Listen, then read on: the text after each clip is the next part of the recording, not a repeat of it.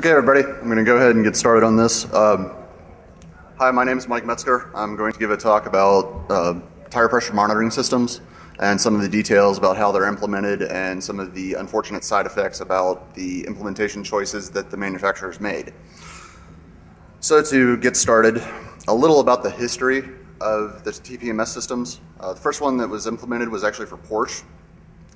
This was implemented on the 959 in 1986. Got this from Wikipedia, and it goes into a lot more detail about what actually happens on how that system worked. As with most new technology, it's pretty convoluted, and they've made it much simpler since then. After that, you saw a bunch of various styles used in assorted luxury vehicles. So they do various systems that would try to get the TPMS working. And then finally, the piece that brought us to where we are today is the TREAD Act. I'm sure everyone remembers the Ford Explorer problems that caused the flips and the other assorted tire problems. So what they did was, as part of the TREAD Act, required that TPMS be implemented on all systems from 2008 on. So basically, if you buy a new car, you've got TPMS built into it, at least if you're in the US. In the EU and other places, you're going to see more of that happening. There's a couple of different TPMS types. There's what's called direct TPMS.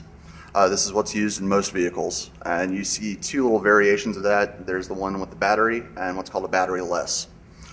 Then you also have indirect. This is something that uses the ABS from the computer and does various calculations instead of an actual sensor to determine what the pressure is. And this talk is going to talk about the battery-powered direct TPMS systems. So a little more about the direct TPMS. Typically, you're going to see 4 sensors, maybe 5, depending on if you have a spare in there, and this is going to be mounted on the wheel behind the valve stem. So you actually have the rim itself, and then the TPMS is mounted, the sensor itself, and then the part that is your, where you put the air in, the actual valve stem, is part of the TPMS sensor itself. The receiver is going to be built into the car, and this is often co-located with the remote keyless entry and some of the other wireless features that are in the vehicle itself. And then depending on the manufacturer, the car's ECU or PCM, basically the engine control unit or the powertrain control module, processes the info, and it behaves differently depending on the car itself and how it's programmed, and there's various versions of the individual flash per car vehicle.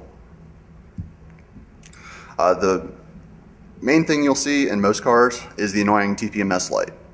This is a visual of the dash from my RX-8 from 2005, and the yellow light in the middle with the slightly flat tire with the exclamation point in the middle, that's the symbol that is kind of the universal TPMS icon.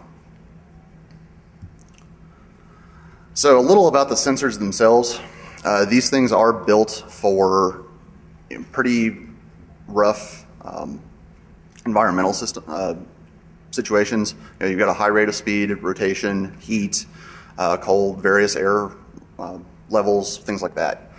So for the most part, it's a combination of an ASIC, meaning a microcontroller, Atmel, Freescale, microchip. Pretty much everybody makes a TPMS-based system. You're going to see a pressure sensor and then some RF components. Again, this is typically part of the valve stem and sits in a recessed area of the rim inside the tire. And then the RF transmission itself is going to be in the 315 megahertz band for the US or the 433 for the EU. Now, this isn't a hard rule. My wife has a 2009 Volvo that actually works in the 433, so sometimes it depends on the country of manufacturer, and sometimes it just depends on what they've decided to do at that point. So a little more about the sensors. These can be woken up by rotation. This is the most typical situation. Sometimes by a low frequency transmission, meaning you'll see 125 kilohertz signal. This is going to be either modulated or a continuous signal. And in some of the most sophisticated ones, you'll see it activated by magnets. The transmission system itself, it does vary based on the manufacturer, but it's typically once a minute. This is to prevent issues on the battery. This is a device that is meant to last between 7 and 10 years before it needs to be replaced. So they are very low power and they don't do a whole lot.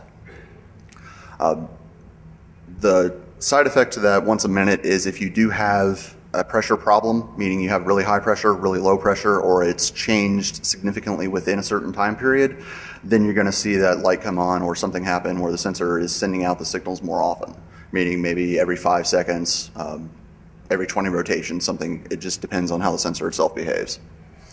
And the transmissions can overlap, requiring retransmits. So an example sensor internal, this is from my RX-8 again. Siemens VDO created the actual device, and this uses an Atmel AT092. I'd never heard of this thing before, but it's apparently a 4-bit microprocessor, and looking at the data sheet, it's one of the most ugly processors I've ever seen to be able to program. Attached to that is a MEMS-style pressure sensor. MEMS is the microelectronic mechanical switch. So this is a surface mount component that is actually a little mechanical pressure sensor itself, and then some simple RF transmission components. Finally, you have a pretty good sized battery. It's a CR2302. Most people, like in our badges, are the 2032s. So these hold charge a little bit longer and are, again, designed to last 7 years or so, but the sensor does not actually use that much power when it comes on. Finally, there's just assorted passive components depending on what's needed. So when I was researching this, I obviously didn't want to break my car because there's a lot of problems with getting it fixed, and they charge somewhere on the order of $200 to $400 per sensor if you go to the dealer to get them replaced. So I found one on eBay, picked this up, and decided to start looking around at it. So you see the before picture where there's the one side of it, and then on the reverse side we see this pink goop. This is basically silicone rubber. This stuff does not come off for anything. So I tried acetone, I tried various other assorted methods to remove it, and finally what did the best job was getting out a pair of pliers and starting to pull the stuff off. So this was before I started. Then during the process, I had to get around some of the plastic components and get around to the back of it. So the big plastic blobs you see are what happens when you take a Dremel at about 25,000 RPM and run it across the plastic to the point that it melts, and it's spraying plastic across you the whole time. And then you can kind of see it off to the right, but I did end up hitting the battery and causing a whole lot of sparks and other assorted battery acid to go flying everywhere.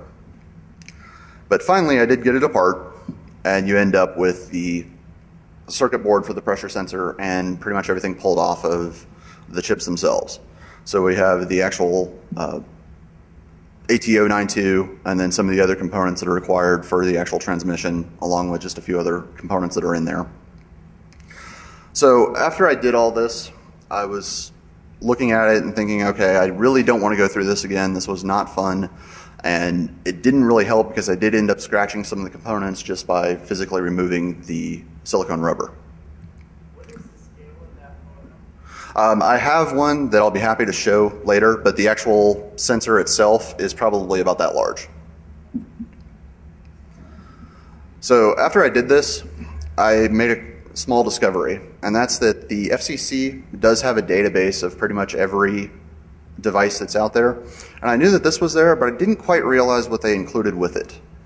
So if you look on the sensor, you see the grantee and the product code. When you enter that in, you get the FCC Testing Documents. And what you'll end up with is a nice pretty sensor that doesn't have any of the environmental components that are needed. And you get to see the pure circuit board and how everything's put together.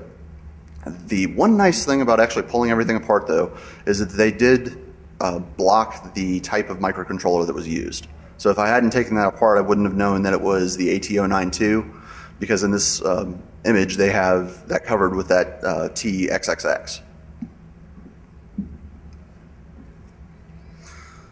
So in addition to just the pictures, you get things like spectrum analyzer output, a general description of the operation, often even a build of materials along with costs, and all sorts of other things. So it's quite a bit of information that you can reverse engineer and say, okay, look at the spectrum analyzer output, let's see what type of transmission is this actually putting forward, and then use that to later on create your own transmissions or read the information that's coming from it. So the next question is, how do you find all the FCC IDs? Easiest way I found was eBay.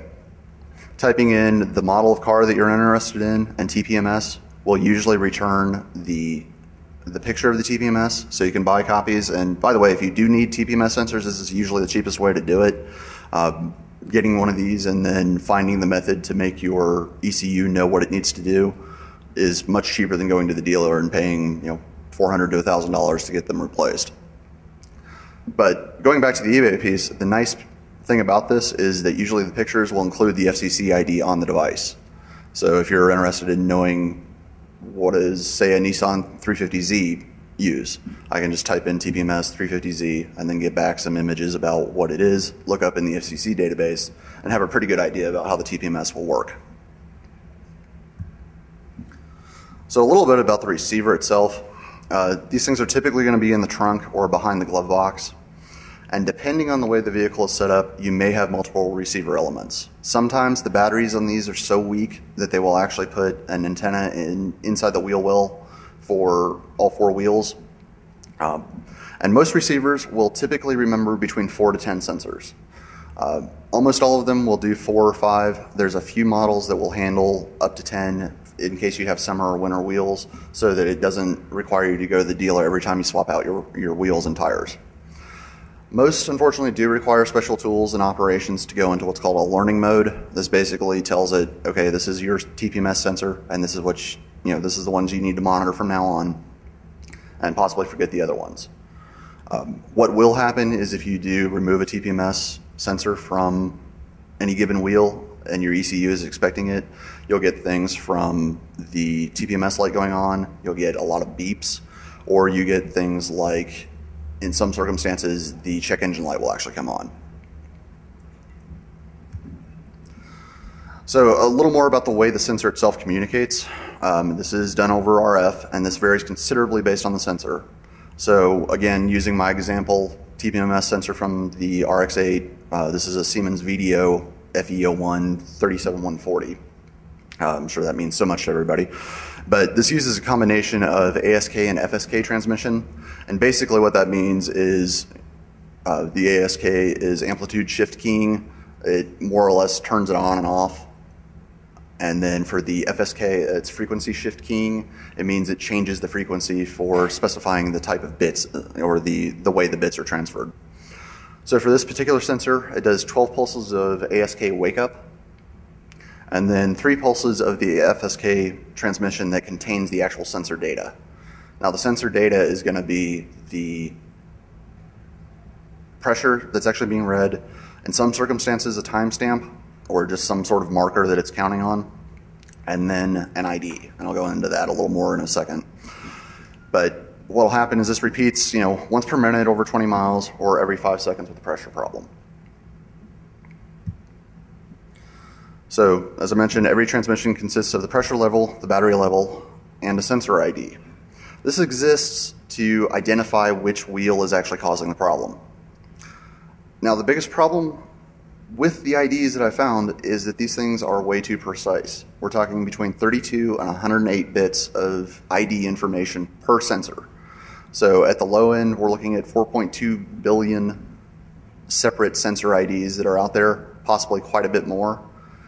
And this is encoded information. Again, this is encoded with the type of transmission, meaning the ASK, the FSK, or some of the other frequency methods. But if you combine this with 4 to 5 sensors per car, it's very easy to identify a car by the tires alone. So this is something that with a strong enough antenna and the ability to read what the information is, you can then start tracking vehicles, do all sorts of other assorted purposes. Now, dealer and tire repair shops have universal tools that have been created. These things cost between $150 to about $3,000 depending how complex they are. Most will usually generate the 125 kilohertz signals. This often contains a special tool, aka a magnet. GM and GM and Cadillac sell a tool that's a magnet for about 125 to 150 bucks to activate the TPMS. Or you can go to Radio Shack and pick up the little round 6-pack of magnets for about $3 and stick it on the valve stem and you've activated it the same way. Upscale models are going to decode the transmission based on the make, model, year, and so forth. Others are simply going to indicate the reception of a signal. So you'll see like a red or green light